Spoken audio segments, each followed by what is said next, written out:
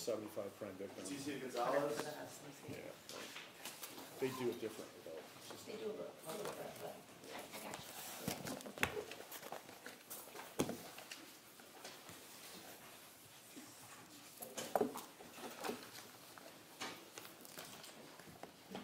Mr. Tubergen? Thank you, Your Honor. This is People of the State of Michigan versus Leticia Gonzalez, case number 23-45792 FH.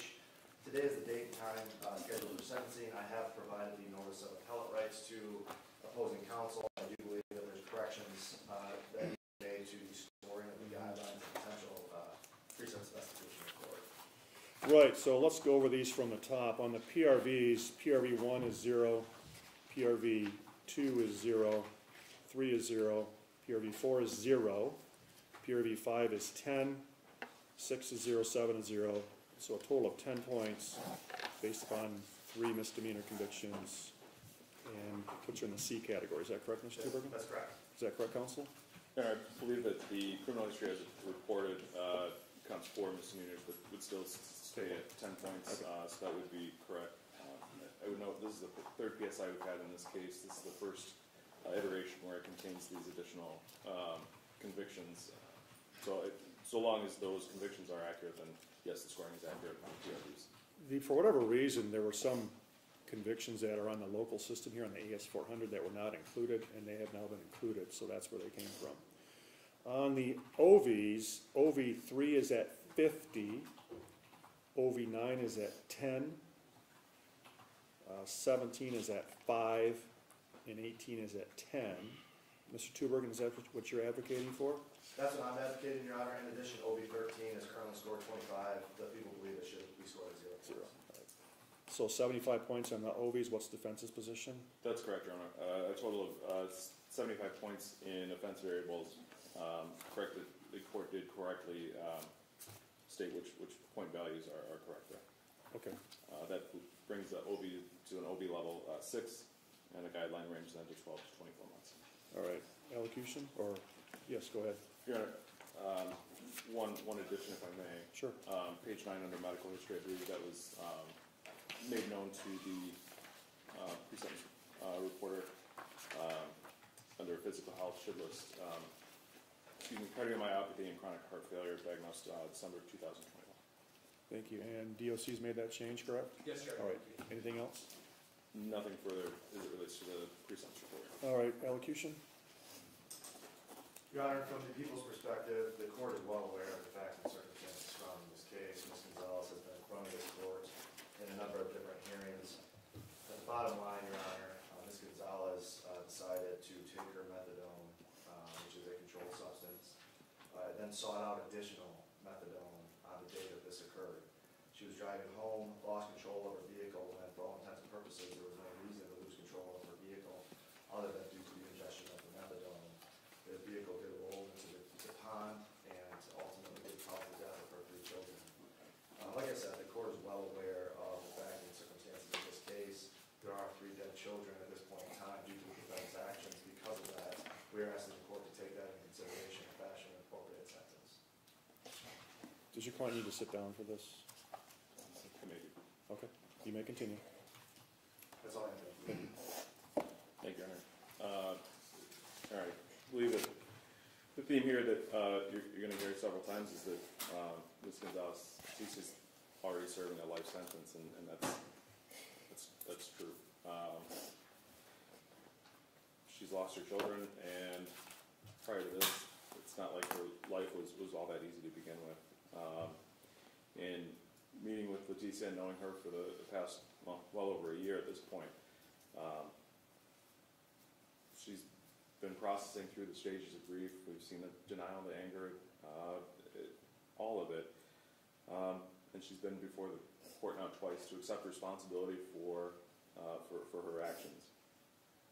She's been on bond for well over a year.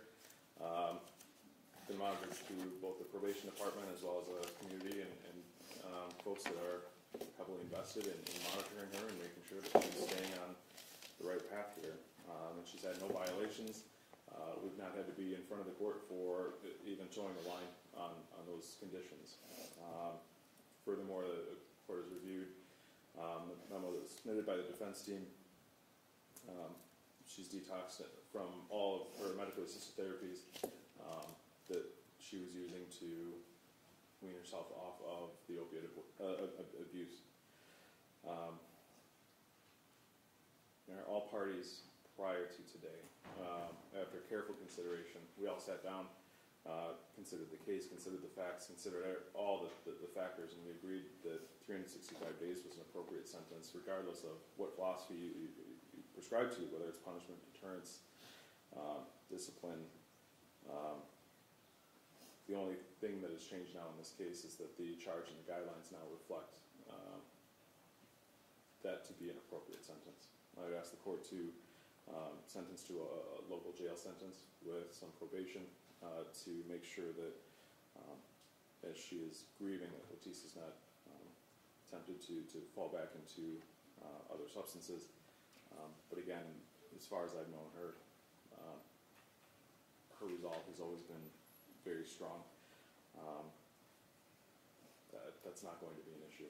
But I would ask the court to sentence to local time of probation. Thank you. Ms. Gonzalez, have you had an adequate opportunity to read and review the pre-sentence report? Yes, sir. Any additions or corrections that you wish to make?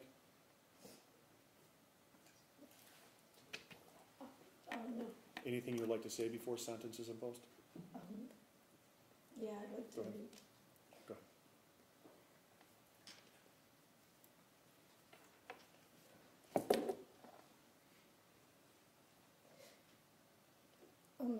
I've lived with survival guilt since February 17, 2022. And I continue to hate myself every day, Your Honor. But I want to apologize to my kids' family and to the community, and most of all to my kids, because life without them has been difficult. I just pray that they know that I'm nothing without them, and that it was just an accident. They were the reason that I chose to change my life, and I chose to never look back and be seen in another courtroom in trouble. Being their mom was all I ever wanted. Each day I try coming to terms with my reality. But my reality is just a nightmare. That day seems to stick with me, with depression and flashbacks from each and every day. I often find myself asking God why, because the hurt, it's indescribable. I love them so much. I love you boys to the moon and back. And with everything I have inside me, but Your Honor, I'm willing to accept the responsibility for my actions. Because as a mother, I feel that I have failed. But even though my life has changed, I'm asking for mercy. I'm crying out for help to understand that help to understand this mentally and physically. Because I would like to grieve. I'm living in pain and remorse every day. And I just want my boys to know that I'm sorry for everything.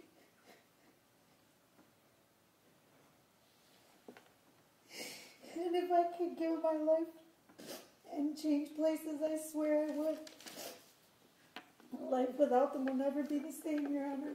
I lost everything I ever needed, and I hate myself so much. I've been sentenced to life without them for the rest of my life, so I'm asking for forgiveness. And also to my 3 boys that lost their lives, but yet here I stand still asking you for mercy. I'm willing to take the responsibility as their mother, and as a mother should, but I would like my boys to know that I'm sorry from the bottom of my heart, and I hope that they can forgive me, and I hope the community and you can forgive me, Your Honor. But I will always love my boys with all of me. That's it. Thank you. Do you need a moment? No one is suggesting that anything that happened here was intentional at all.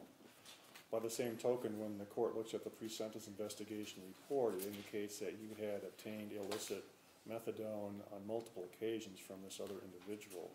And unfortunately, your children were in the motor vehicle when you did that. So this was not a one-time situation in which you succumbed to pressures or desires to use drugs. Rather, this seems to be a pattern, and unfortunately, your children paid the ultimate price for that.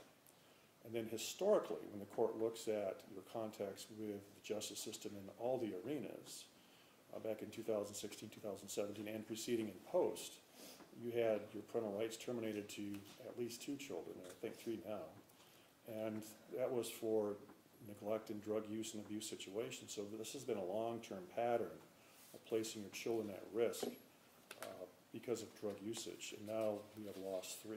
So therefore, the court does believe that a substantial sanction is warranted because this was not a one bad night situation in which we have a horrific tragedy. It is the sentence of this court on the OWI causing serious injury that it be turned over to the MDOC for a minimum of 24 months and a maximum of 60 months. On all 3 counts of motor vehicle causing death, those are misdemeanors. The sentences will be the same, 365 days in jail, credit for 71. All of these are concurrent. Must be state cost, crime victim costs, and D&A fees that are required by statute. This is the final sentence. You may file an application to the Court of Appeals regarding your conviction and sentence. If you're unable to hire an attorney, this court will appoint one to represent you at public expense. You need to fill out the paper, keep it provided, return it within 42 days. The sentence is within guidelines, and prison has been imposed due to the reasons I have articulated.